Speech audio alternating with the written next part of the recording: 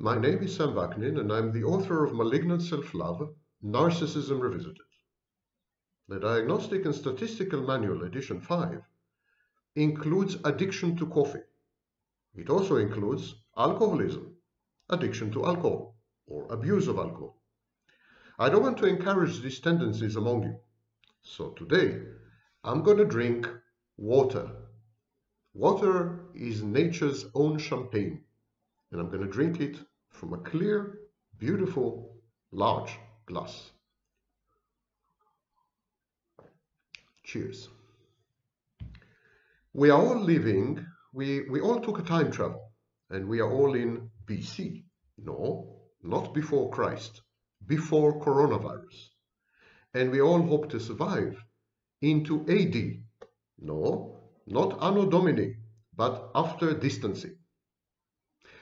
Today I'm going to, as has become my habit, I'm going to review latest developments, some of the news, and in the second half of our fireside chats, in the second half of this fireside chat, we are going I'm going to introduce you to some basic epidemiological concepts, which are lost even on experts.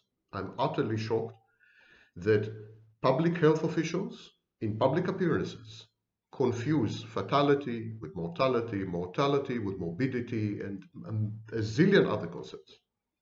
I want to make order in all this so that in the future you can form your own informed opinions. But let's start with some of the news. The University of Washington has revised its projection. Now it says that only 60,000 Americans will die by the end of August. It used to be 84,000 only 2 days ago. So either the model has been used inappropriately, or there has been a massive change in trend. I also don't believe that 60,000 Americans will die. Remember that only a week ago it was 200,000? Birx appeared in a White House briefing and said that she thinks upward of 200,000 Americans are going to die. Then Fauci dialed it down to 100,000. Then the University of Washington model, upon which the White House bases its decision, projected 84,000, and now it's 60,000. I hope they're going to converge with reality. Reality is an interesting concept, and many of these public health officials would benefit from getting acquainted with it from time to time. I think the real figure is closer to 30,000. I think the number of fatalities in the United States of COVID-19, the number of fatalities is going to equal the number of fatalities in a typical year from a bad seasonal flu. And in a typical year in the United States, 30 to 40,000 adults, people die of the flu. So it's going to be like a very bad flu season, for example, like the flu season in 2009. Trump yesterday criticized a small country in Europe called Sweden. It said that Sweden is using the wrong model. Sweden, to remind you, abstains from social distancing and isolation. Everything basically, well, almost everything is basically open, with the exception of bars and so on. Markets are open, schools are open, everything is open. In charge of the policy, there's an epidemiologist, a famous epidemiologist, a very courageous man, and he is going against the global trend and the recommendations of everyone. And he does not recommend masks. By the way, the WHO, the World Health Organization, also does not recommend masks. He is dead set against social distancing and so on and so forth. And Trump criticized Sweden yesterday. He said they made a mistake. There are horrible deaths there. I have no idea what Trump is talking about. And as usual, I doubt very much that Trump knows what Trump is talking about. In Sweden actually has the lowest infection rate in Scandinavia. It has the highest death rate, but the lowest infection rate. Let's look at the figures. Denmark, a neighbor of Sweden, one bridge across, has 933 infected people and 38 dead per million. Norway has 1,215 infected and 19 dead per million. Sweden has 834, much lower than Denmark and Norway. 834 people infected and 68 dead per million. So the number of dead in Sweden is double that of Denmark and 3 times that of Norway. So you can say, well, clearly this policy is fatal. It's a lethal policy. Well, it's not true. It's not true because people in Sweden had been infected long before people in Denmark and Norway had been exposed. And this has happened precisely because Sweden remained open. Sweden kept itself open. It didn't block its borders. It didn't institute social distancing. It didn't shut down its institutions, and it did not destroy its economy, which I think is a good thing. So, because it's been open, many people got infected long before Norway and Denmark, which immediately instituted all these measures. We are just seeing a lag in the incubation period. What I'm trying to say is that shortly, in both Denmark and Norway, we're going to see a spike in deaths, and they're going to surpass Sweden. The interesting thing is that the number of infected in Sweden, despite the fact that there is no social distancing, the number of infected is much lower than anywhere else in Scandinavia and even lower than the United States. One of the reasons Norway stands out is the geography. Geography matters, especially in epidemics and pandemics. Norway is all mountains and fjords. It has few urban centers. It's essentially a rustic country. People live far apart anyhow. Social distancing is woven into the fabric of Norwegian society, and it's been there long before the COVID-19 pandemic. So it's small wonder that Norway is getting away with it. Another bit of interesting news is PBS, which is my favorite news source. PBS interviewed a doctor, courageous woman, female doctor, ER, emergency room doctor. She caught COVID-19 from her patients while in the front line, and she survived it. She had recovered from COVID-19, and in the interview, she describes her experiences and her symptoms. And one of the fascinating things she says is that she thinks that many of her symptoms during the recovery were actually not SARS related. They were not related to the virus, but they were a type of panic or anxiety attack. So people say, yeah, but how can you confuse COVID-19 and a panic or anxiety attack? COVID-19 has clear objective manifestations. There's, for example, fibrosis of the lungs. I mean, you can see it in MRIs and so on. You can't see a panic attack in MRI, but you can see a badly damaged lung in MRI. That's true, but this applies only to people who are already hospitalized. I'm not talking about these people. I'm referring to people who stay at home. Stay at home and they have shortness of breath, or they have other symptoms which are typical of panic attacks and anxiety attacks. The media globally, and especially in the United States, are doing their best to foster panic. It's good for business. They are able to increase the number of eyeballs and monetize these eyeballs. Advertising revenues, ironically, are going up. So the panic and the pandemic are good for business. Nothing better happened to the media, to the global media, than this pandemic. If you want a conspiracy theory, here it is. The global media hired biologists to create the virus because it saved them, literally saved them. I'm kidding, of course. I am not a fan of conspiracy theories, and I hold conspiracy theorists, the people who believe and propagate conspiracy theories, I hold a very dim view of them. They're equally divided between the feeble-minded and the narcissistic, grandiose. The only 5G I see in cahoots or in conjunction with COVID-19, the only 5G is greed, grandiosity, globalization, goofiness, and gullibility. There's no conspiracy of any kind. There's just gross incompetence. Incompetence by medical professionals, incompetence by healthcare officials, incompetence by hospitals who were not ready for this pretty minimal spike, incompetence by politicians, and incompetence by leaders who are leading from behind, who are reactive to social media and to conspiracy theories. You see, there are two types of conspiracy theories, the cui bono theory and the side effect theory. The cui bono conspiracy theory is asking the question, who benefits? Who benefits from the pandemic? Well, clearly, big pharma is going to benefit from the pandemics. Pharmaceutical companies, the media, they are benefiting from the pandemics. Some politicians, power grabs, they rendered themselves dictators. They benefited from the pandemic. But cui bono is a logical fallacy. And this logical fallacy is known as post hoc propter hoc. If B follows A, it doesn't mean that A was the cause of B. And it definitely doesn't mean that B engineered A. A and B could be utterly unrelated. A pandemic may have started, and then people said to themselves, how can I benefit from it? They don't need to have started the pandemic. They don't need to have engineered a bioweapon.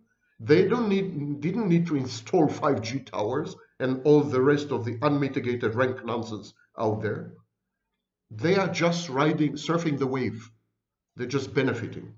And then there's a whole group, the majority, of incompetents, people who should lose their jobs after this is over. So it's a confluence, a poisonous, toxic confluence of incompetence, selfishness, greed, and all the other G's I mentioned.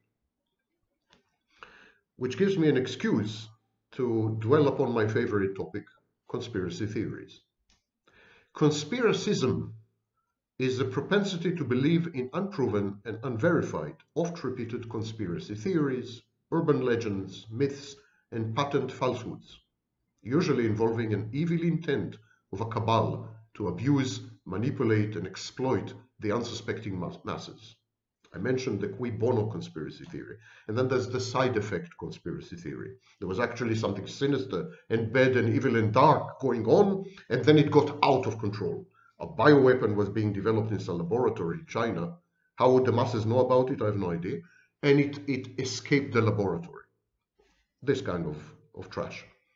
So most people are gullible. They believe literally anything and anyone. A well-documented and thoroughly researched phenomenon. We even have a name for it in psychology. It's called the Bayes rate.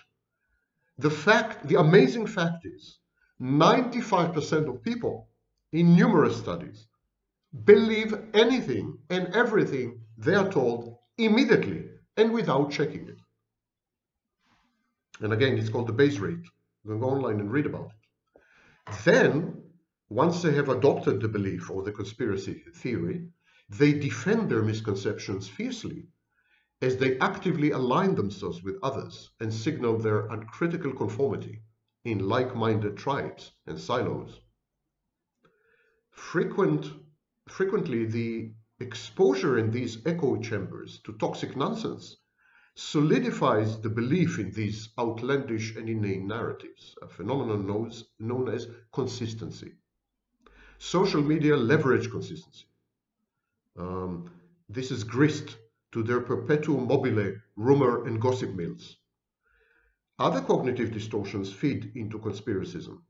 Consider the proportionality bias, the erroneous conviction that great events are caused by commensurately massive reasons, plots, and dynamic processes. This flies in the face of chaos theory and its butterfly effect. A lone grandiose gunman in Texas can rock the entire world with a single shot by killing the young president of the United States. Yes, John F. Kennedy. We also find patterns where there are none, and this is known as apophenia and pareidolia. We connect dots that should not be connected, that should remain discrete, and we find continuities in the disparate and the unrelated, including other people's actions. And we then take these actions, we connect them wrongly, and then we relate them to imputed motivations. And this is known as intentionality bias. Conspiracy theories are based on a series of well-documented cognitive biases and dysfunctions. Conspiracism is a personality trait. Even after a favorite conspiracy is totally debunked, there is a counterfactual residue left, and we call it the continued influence effect. The more you try to argue with a true believer in a conspiracy theory, the more entrenched he becomes, and his misinformation and paranoid skepticism become even more pronounced. And that is known as the backfire effect. Conspiracies thrive on ignorance and nescience. We don't know what causes autism. That part is true. Enter the anti-vaxxers. Vaccines cause autism. Another rubbish dump. There is a smidgen of grandiosity involved in conspiracy theories. People trust their gut instincts. They consider themselves infallible, like the Pope. They never make mistakes. They're enlightened. They're in the know. They're superior to the Sheeple. They're adepts. They have access to privileged information with a tinfoil hat. How a nobody in New York would know anything about anything in the world that's behind the scenes is beyond me. But he still thinks he does. So get rid of the ignorance. I have mentioned a series of voices you should listen to. John Ioannidis is by far my favorite. There are others, Bakdi, others I mentioned, Bhattacharya. Watch my previous videos. In each and every video I give you references to sane, reasoned, non-conspiratorial voices. And today I'm going to make an exception. I'm going to mention a conspiracy theorist with whose conspiracy I completely disagree. She believes that Big Pharma engendered or benefited from or somehow was involved in COVID-19. Her name is Pamela Popper. And Pamela Popper, Popper, she has a series of videos on COVID-19 involving this conspiracy theory. Discard the conspiracy theory and listen to the rest, because she is a very, very avid, thorough, and rigorous researcher. Her videos are treasure houses of facts. Facts which would render the political establishment and the healthcare establishment and medical professionals such as Dr. Fauci and others very uncomfortable. Should at least render them very uncomfortable. Bill Gates gave an interview to PBS 3 days ago and surprised me because he advocated against social distancing and against universal quarantine. Finally, he adopted the voice of reason and he said that quarantine should be targeted. We should have point quarantines. Vulnerable groups of the population should be isolated, of course. They should be protected, definitely. They should go into self-quarantine and social distancing, if necessary, enforced by law. All this I fully agree. People should not die, if possible. So this man who advocated social distancing, universal quarantine, and so on and so forth, is changing his mind in view of the enormous damage that had been caused to the American economy. Losses by now to the real economy of something like $3 trillion, and unemployment shot up from 3.5% to 13.5%, and that's only the beginning. It seems that unemployment will plateau. The curve will be flattened, and the people under the curve will definitely be flattened at around 20%. Bill Gates advocates universal vaccination after a vaccine had been found. I agree with him, but I think it shouldn't be rolled out as fast as he advocates. I think it's extremely dangerous. This vaccine would necessarily interfere with cellular mechanisms of replication and self-regulation, with RNA translation, with DNA, with very, very critical issues in the human body. It should be clinically trialed, and it should be clinically trialed for a long period of time and on varying populations. Not like the Ebola vaccine. Ebola vaccine was rolled out to black people, of course, without any clinical trials, because white people were afraid that the black people will infect them, and black lives don't matter. But this is about white folks. So, so we think, actually, here's the truth. A majority of COVID-19 victims in many cities, such as Chicago and New York, are actually black. But coming back to the issue, vaccines should be rolled out very, very slowly with numerous clinical trials, replicated and reproduced and replicated and reproduced time and again before a program of universal vaccination. The precedent is very worrying. The only time a coronavirus vaccine has been tried on felines, on cats, the cats got sick.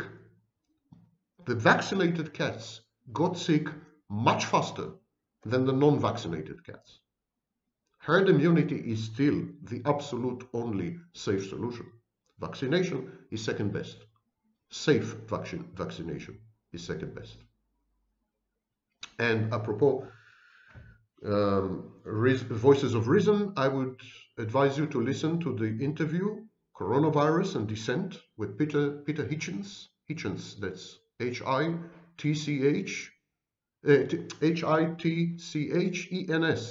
Peter Hitchens, in the Brendan O'Neill show.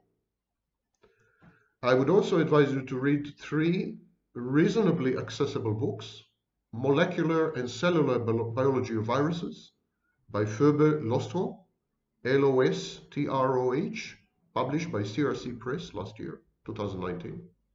Physical Virology by Urs Greber, Greber, as the editor, published by Springer, so publisher of academic texts, Springer, in 2020, not long ago. And above all, Essentials of Epidemiology in Public Health. It's the 4th edition. It's written by Anne Aschengrau at Allies, there are others. And it was published by Jones and Bartlett Learning this year, again, 2020. It's not the best book about the subject, but it's by far the most accessible. It's like a textbook for students, so you can read it and understand it. Many people have written to me and informed me, educated me, that viruses cannot leap across the species barrier.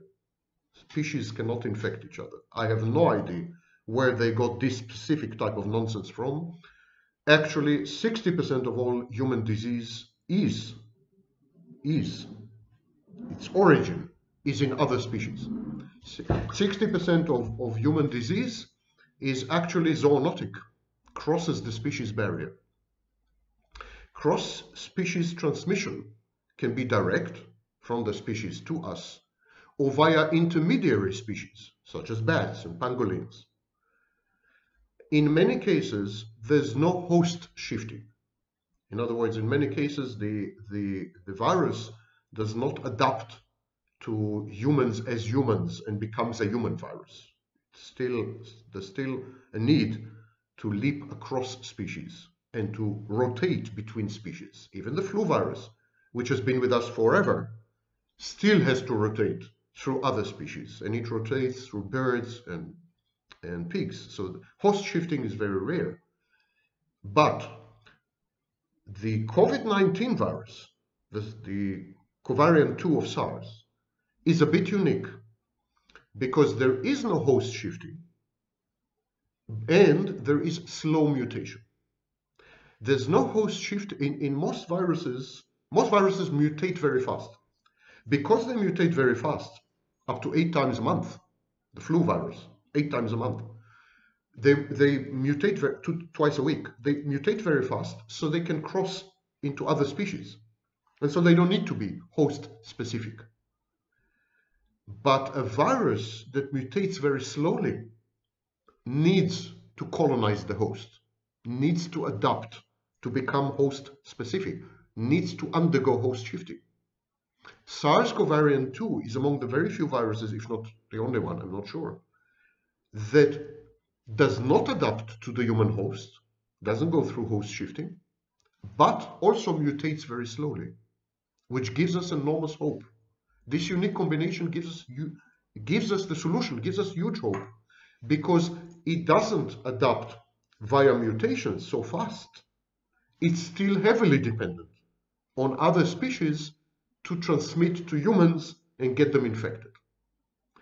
because it mutates so slowly, a vaccine should be effective for a few years, even maybe 2, maybe 3 years.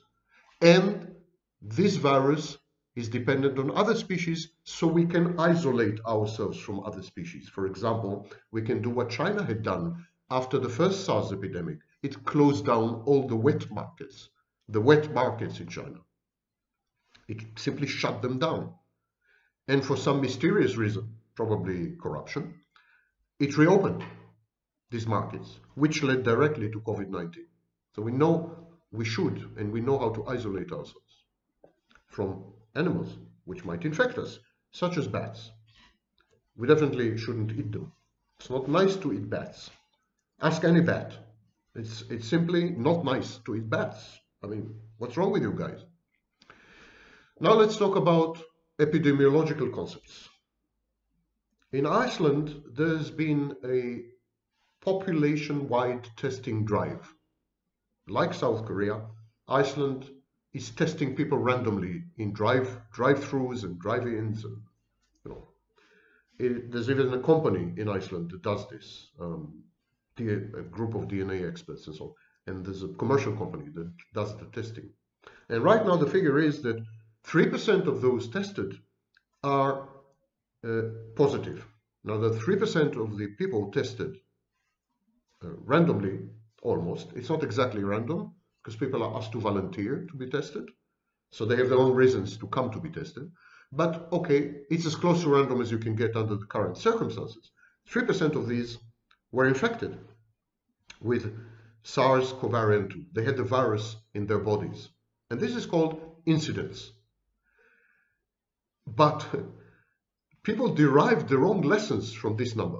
Even to my utter shock and consternation, people who should know better, epidemiologists, they confuse incidence, prevalence, infected, carrier, active case, asymptomatic case, pre-symptomatic case, diagnosed, fatality, mortality, morbidity. The confusion is enormous, especially in the popular media.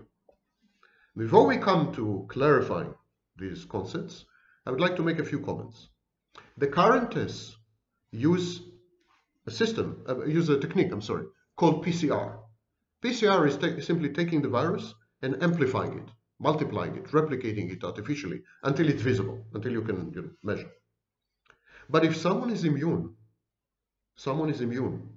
and doesn't have the virus anymore, if it has what we call a low or no viral load, if his blood does not contain the virus anymore, this person using PCR will test negative.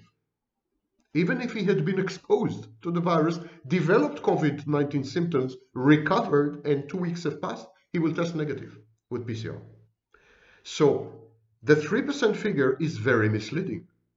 Why it's misleading? Because it's a snapshot.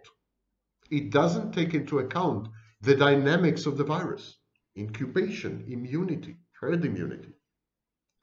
It doesn't take into account time. It doesn't take into account how many people are susceptible to infection. We call these kind of people susceptibles.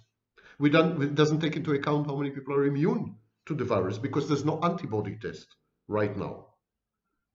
I mean, we have tens of millions of people in the world with HIV antibodies, but no HIV. They don't have a viral load. They don't have anymore the virus in their bodies, but they are still immune. They have antibodies to the virus. Would you say that these people have nothing to do with HIV? Of course not. There's something called transmission parameter. How many people infect other people? We'll come to it. And there are models that correlate incidence with prevalence with time, duration prevalence, etc., etc., etc. And I can give you the end result.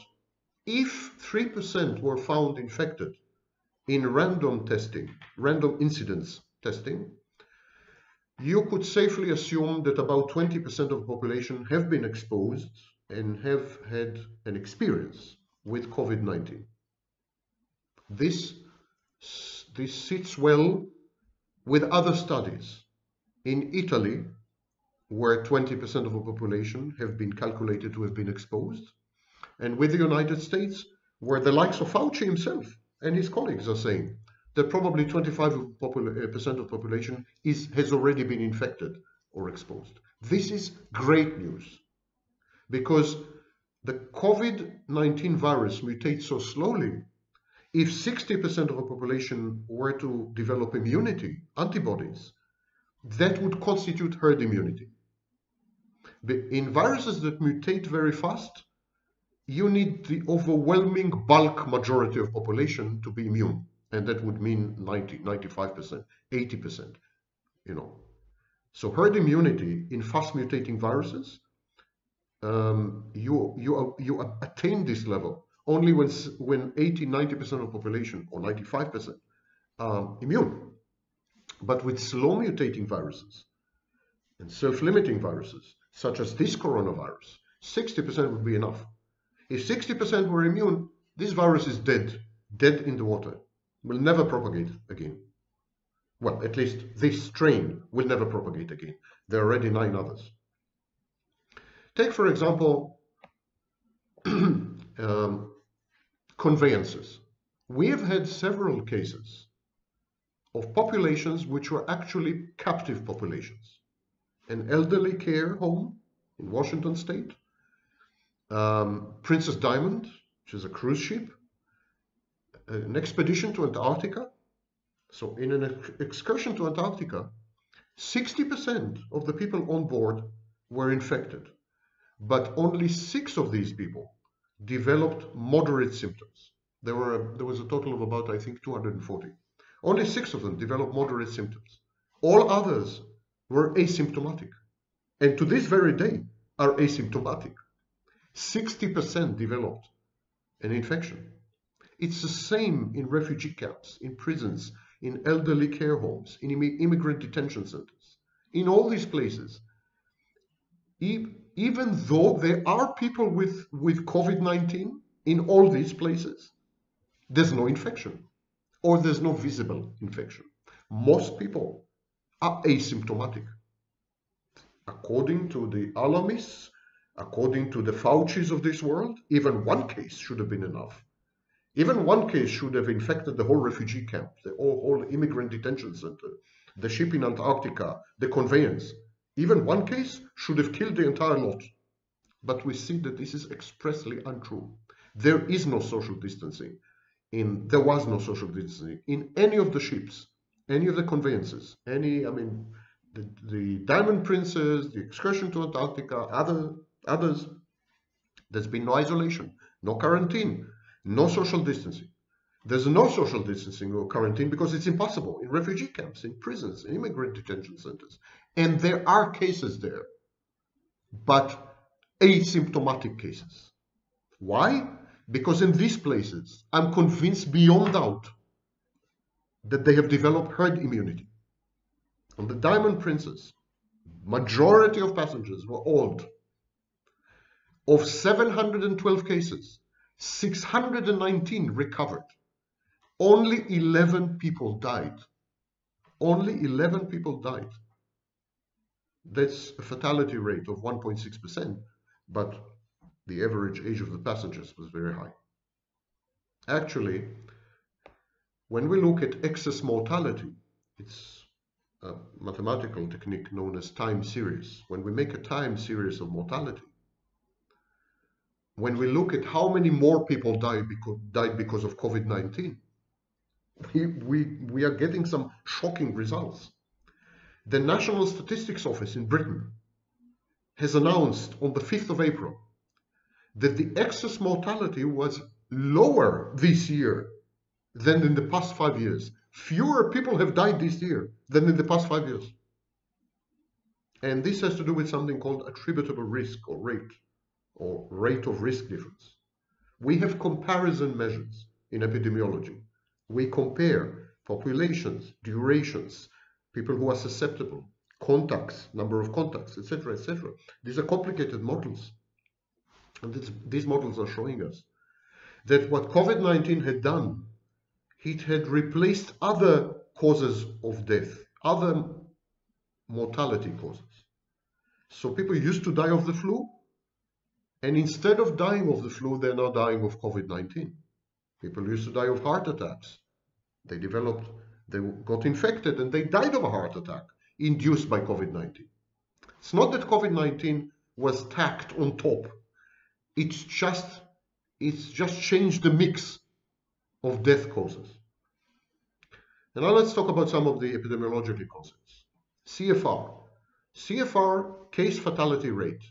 These are the cases which are fatal within a given period of time. So it's the number of people dead divided by the number of people officially diagnosed, multiplied by 100, but always over a period of time. If you do not specify the time, the case fatality rate is wrong. And again, as I'm telling you, to my utter shock, even when epidemiologists and virologists and public health officials such as Fauci and Birx and many others, when they are interviewed and when they talk in public and even when they publish academic papers, they forget this fact that case fatality rate is meaningless unless you specify the time period. And so they just publish a number, which is utterly uninstructive. For example, the case fatality rate of COVID-19 over the past 5 months is something like 0.607%. Not 4%, not 3.4%, none of these insane numbers. And they're insane because they are snapshots. They don't take the duration into account. As you take the time into account, many people recover. Many people lose their symptoms. Many people, you must take time into account. You can't just click a button. The 5 months case fatality rate of Ebola is not 0.6%. It's not 0.7%. It's a whopping 75%. 75% of people infected with Ebola die within 5 months. The numbers for SARS, the numbers for MERS, the numbers for swine flu are much higher than COVID-19. COVID-19 is still higher than the flu. The flu is 0.1%. COVID-19 is 0.607 in the best case. It's still 6 to 7 times more deadly than the flu. But it's not nearly as infectious as the flu. The flu infects, in a typical year in the United States, 60 million people. Do you hear that well? 60 million people. COVID-19 had infected until now 500,000. In a typical year, anywhere between 300,000 and 290,000 and 650,000 people die of the flu in a typical year in the world. About 40,000 of them in the United States. The flu is much more dangerous, not because it kills more people. It kills fewer than COVID-19. But it's much more dangerous because it infects many more people. The transmissibility rate is much higher, which leads me to the next concept. And the next concept is known as attack rate. Attack rate or incidence proportion. The attack rate of COVID-19 is far lower than the attack rate of the flu. Attack rate includes the clinically identified people who've been diagnosed, swabs in other ways, and a virus was found in their bodies. Clinically identified, and then people who are tested, whose blood is tested. And this is known as seroepidemiology. A blood test. We don't have a blood test for antibodies. So we don't know what is the true attack rate of COVID-19. We just know how many people were diagnosed, self-diagnosed, mind you, because many people have mild symptoms. They don't bother to go to the doctor or to a hospital. And we now know that a gigantic amount of people don't even have symptoms. They're asymptomatic. It's very probable that the attack rate of COVID-19 is much higher than as the attack rate of flu, in which case the case fatality rate, or actually the death rate of COVID-19 would be much lower, 10 times lower than flu. You see, it all depends so much on the time period and on testing for antibodies. How many people have been really exposed cumulatively, not in a time, not in a moment, not at a point. And we do this via what we call cohort studies, cohort analysis. We create something called skew diagram, which reflects effects on age and so on.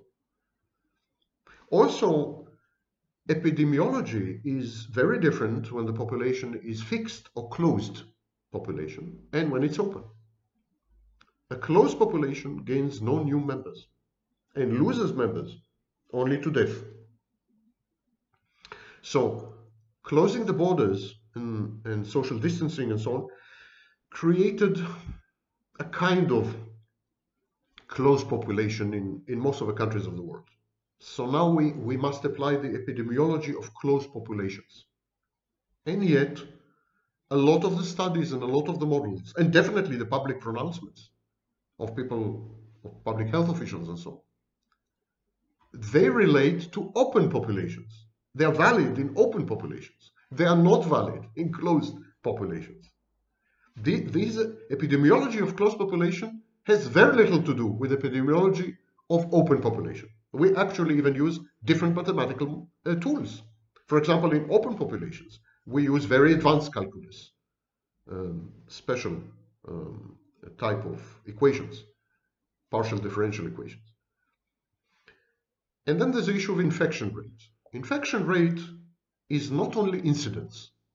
Incidence, to remind you, is how many people have been tested positive for the virus. But infection rate is the incidence plus the asymptomatic plus the untested. What's the infection rate? We don't know. There's the answer. We don't know. Anyone who pretends and gives you numbers and threatens you and panics you and so on is talking out of his hat. The death rate, the mortality, is the actual deaths during a certain period. Period. There's no epidemiology without a time dimension. So actual deaths during a period divided by the number of persons at risk of dying. Not the number of persons who were diagnosed, not the number of persons who were hospitalized, not the number of persons who actually... the only denominator is the number of persons at risk of dying, which includes susceptibles, people who are susceptible to infection. And the only numerator is the actual deaths during this period. And the word actual is very crucial. If you die and you have COVID and you have SARS virus in your body, it does not automatically mean that you had died because of the SARS virus. Maybe you were asymptomatic to COVID-19, but you had a heart condition. The cause of death is crucial. We know that most of the people with a virus in their systems are asymptomatic. And we know that many of them have already suffered from respiratory symptoms. Many of these people have COPD, obstruction of the pulmonary pathways. Many of these people have heart conditions, which affect the lungs, of course. It's a heart-lung complex.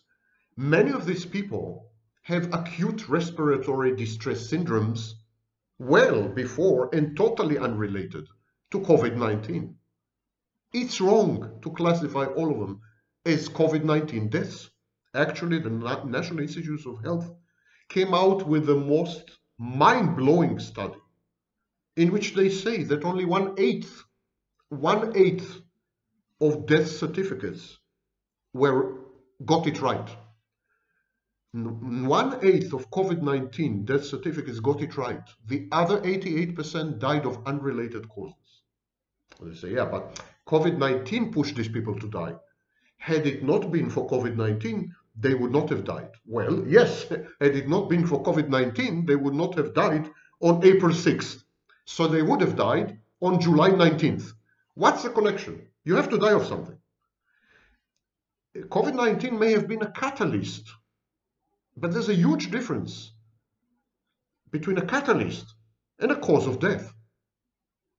And the death certificates issued, especially in Italy, don't reflect this difference. They are exceedingly misleading. There's good reason to believe that the death rate, mortality, is actually lower, not higher, as public health officials are telling you. much lower than what we are being told. And if the death rate is low, then it equals the cumulative death rate, which makes the makes the situation even much better than we imagine. What is prevalence as opposed to incidence? Incidence is a snapshot. Incidence is how many people are acquiring the disease, and prevalence is how widespread the disease is. So incidence is like new cases, it's dynamic, and prevalence is static. How many people have the disease, how many are infected in a given population. But prevalence should take into account, again, the number of people at risk of being infected. We divide the number of infected by the number of people at risk of being infected, either at a given point in time or over a time period. And so prevalence is tightly linked, closely linked to herd immunity. Obviously, the bigger the prevalence, the more the chances of acquiring herd immunity. And there's something called herd immunity threshold.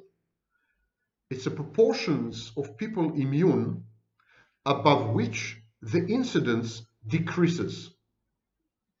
In other words, herd immunity threshold in the case of, for example, the flu is about 90%. When 90% of population is infected, the incidence of flu declines.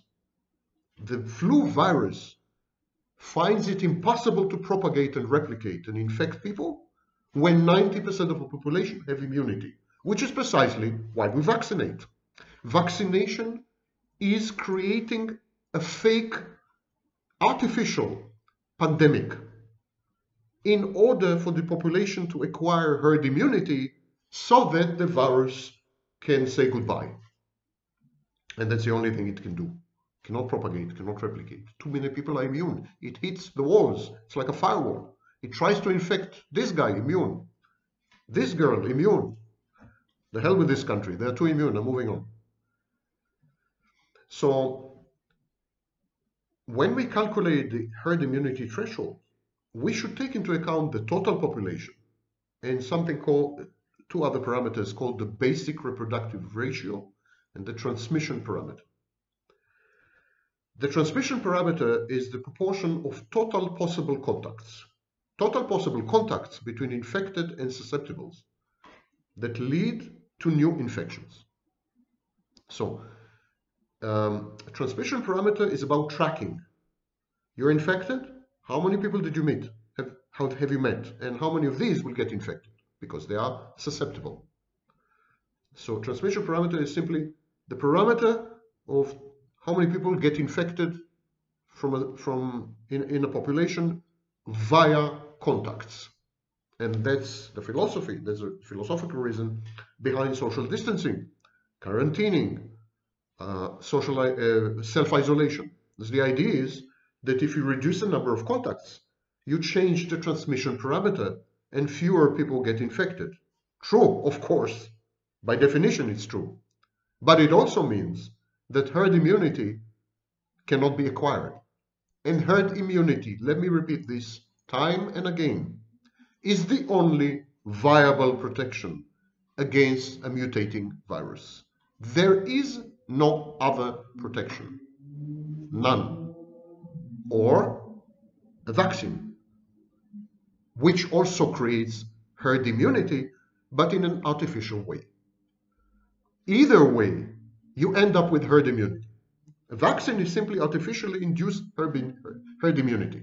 Do you know when this concept was first developed? In 1938. 1938. And there is even a mathematical model. It's known as the Reed-Frost model. And it describes infections in a closed but freely mixing population. In other words, a closed population, no one comes in, like the borders are closed, but the people inside are mixing freely. And some of them are susceptible to infection, some of them are already immune. And over a certain time period, taking into account the probability of contacts between susceptibles and immunes, there is a mathematical model that tells us how many will get infected based on something called the basic reproduction number or ratio.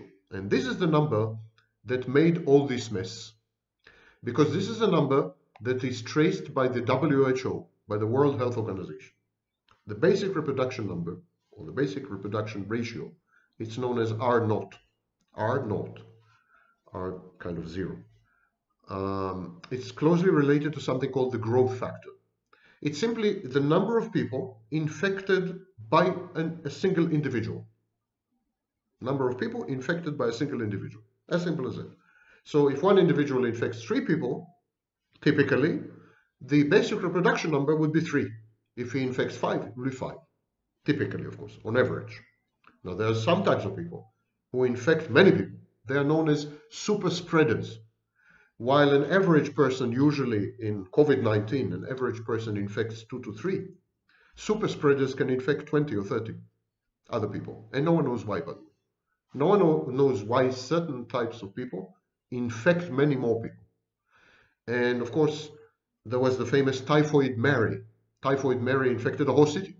She was a super spreader. Finally, they had to isolate her. Poor woman. She didn't do anything wrong. She was simply walking around, infecting everyone with typhoid and killing half the population.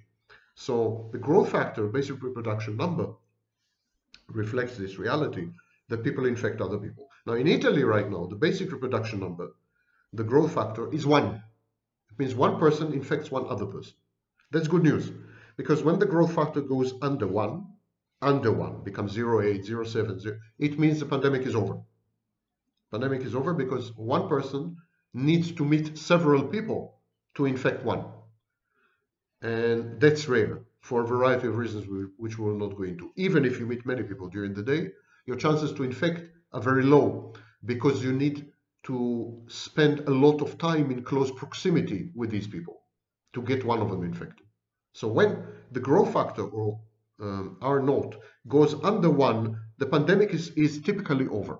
And as I said, Italy is 1, Spain is getting there, and many parts of the United States are under 1. Arkansas, for example, under 1. And the effective reproduction number is how many cases are generated regardless of the state of the population. And this is a very important number, which is often overlooked and neglected. How many cases are generated regardless of the state of the population? We discovered in epidemiology that cases are generated often, frequently, typically, cases are generated, never mind how many infected people there are, how many uninfected people there are, how many susceptibles there are, how many immunes there are. There is some kind of overriding constant, if you wish, viral constant, virological constant, and that's the effective reproduction number, that rules the pandemic. And this ties in with self-regulation and self-limitation. At some point, the virus tells itself, well, it's time to stop. If I kill all these hosts, I have no future.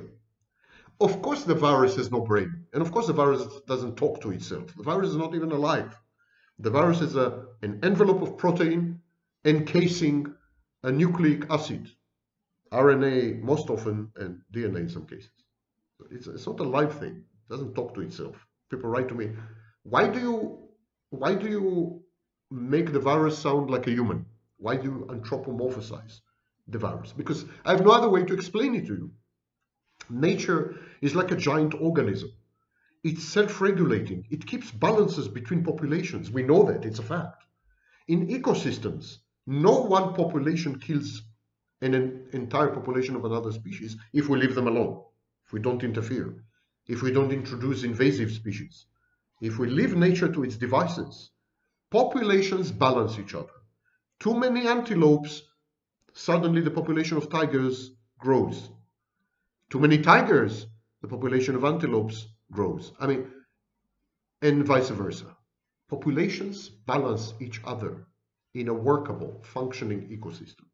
And there is no petri dish, there is no laboratory where populations clash more than the human body. The human body is a giant container of tens of thousands of life forms.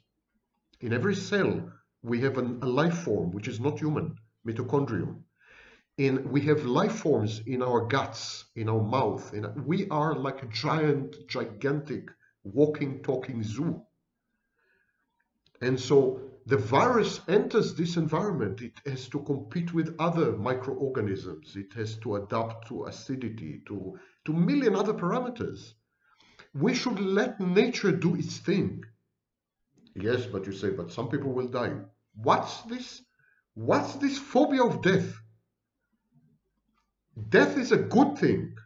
It regulates populations. It ensures our survival as a species.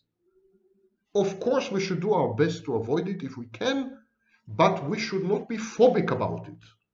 We should not be hysterical and panicky and insane and hypochondriac. We should not somatize. We should not go crazy.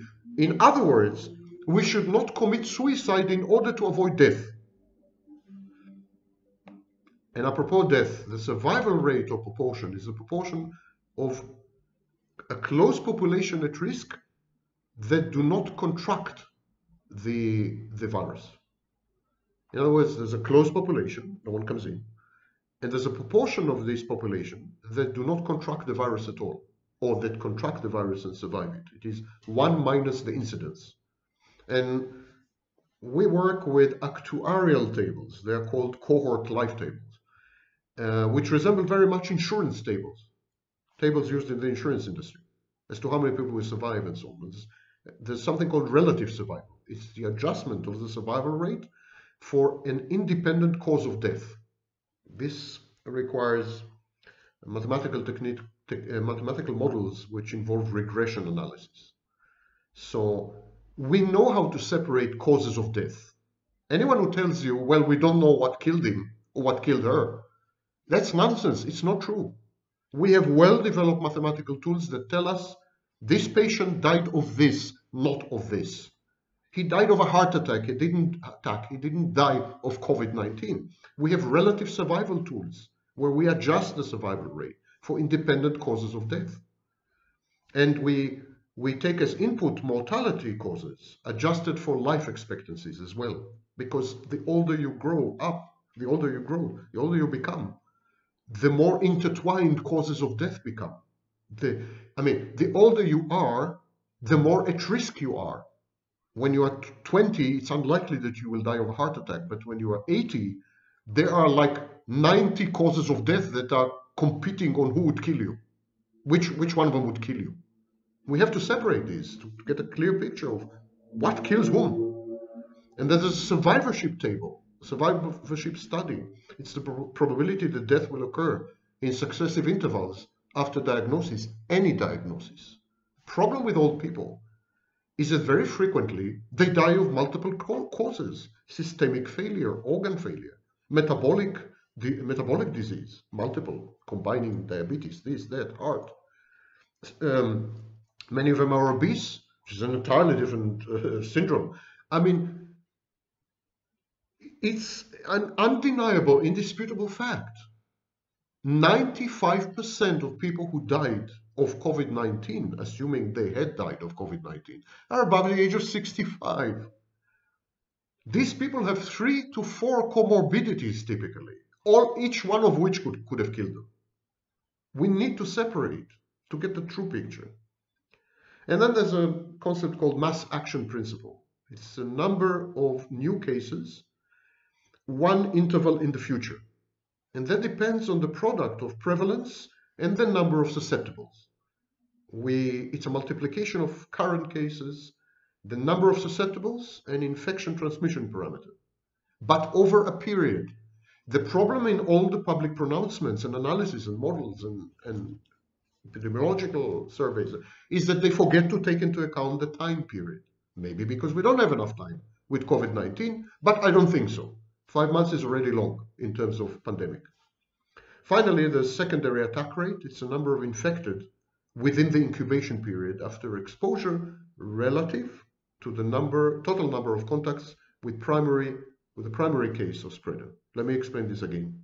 The secondary attack rate is the number of those people infected within the incubation period after having been exposed relative to, divided by the total number of contacts with a primary case or a spreader or a super spreader.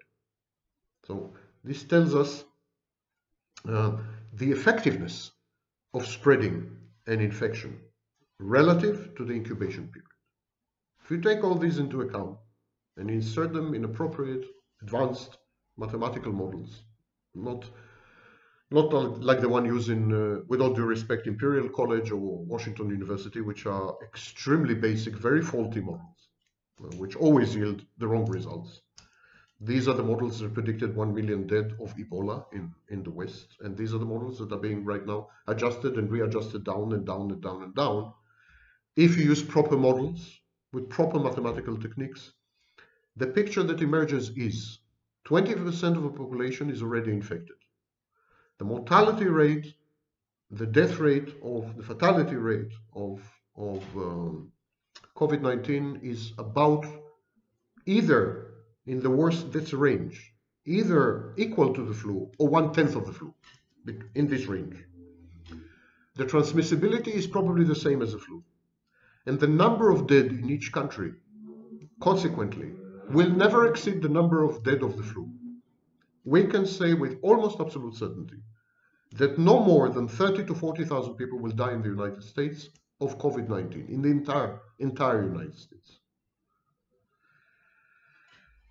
Be well and drink water. It's good for you. And it's said to flush down the virus. Another piece of nonsense.